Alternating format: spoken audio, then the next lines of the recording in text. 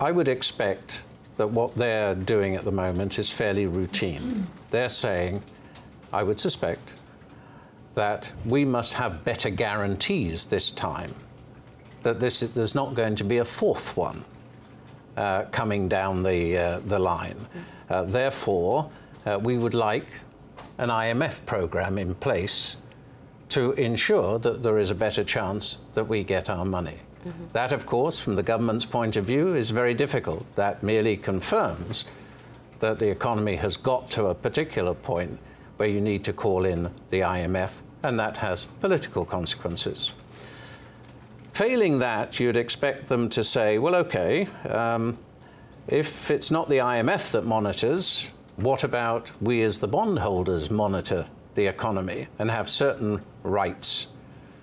That, again, for the government's point of view, is they don't particularly want bondholders to have any particular rights over the economy, the direction it holds, and as a condition of the restructuring.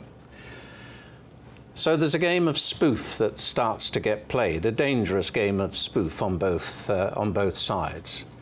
The government clearly doesn't want to default, because that simply means that eventually the bondholders who hold the bonds will start to exit to the vulture funds of the United States, whose speciality is extracting funds from governments that have defaulted.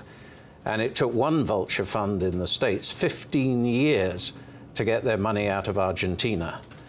And so that's not where Belize wants to go. Its credit rating would be smashed in the international markets.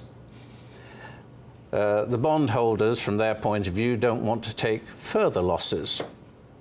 So, as in any negotiation, Belize will take advantage of the 30-day grace period, and then it will be at that stage whether the bondholders will just go forward or will say, "Okay, we've had enough. We actually believe that we're not going to agree this for the time being," or they may even give Belize a longer period of time to discuss things.